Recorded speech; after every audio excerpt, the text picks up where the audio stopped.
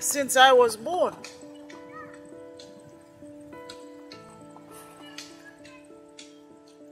It is the first time I see this. There have been other tropical cyclones. I have never seen a cyclone like this.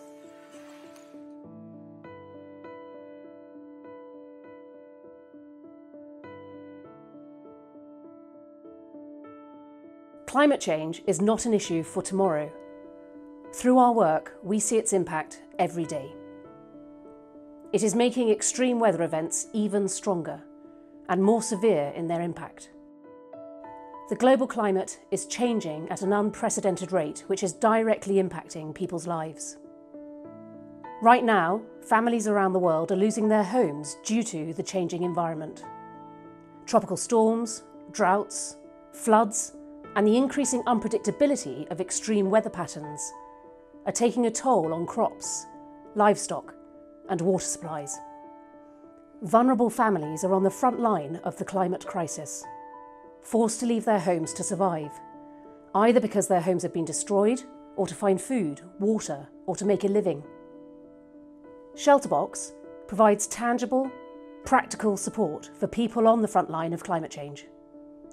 Those affected the most, who have often contributed least to the problem. Shelterbox and Rotary work together to support families living in vulnerable locations, like those living in coastal communities in East Africa, South Asia, the Philippines and Vanuatu, who are increasingly impacted by extreme weather events.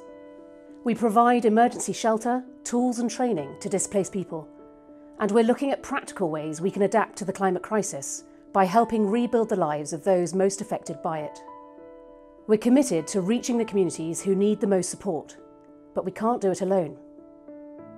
Climate change is not an issue for tomorrow.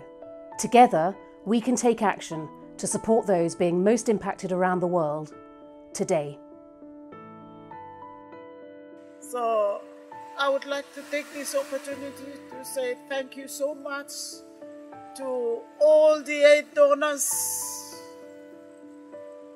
everyone who has contributed in one way or the other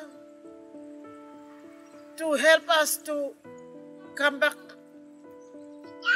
slowly to the normal life that we have been living before tropical cyclone Hurricane. Thank you so much.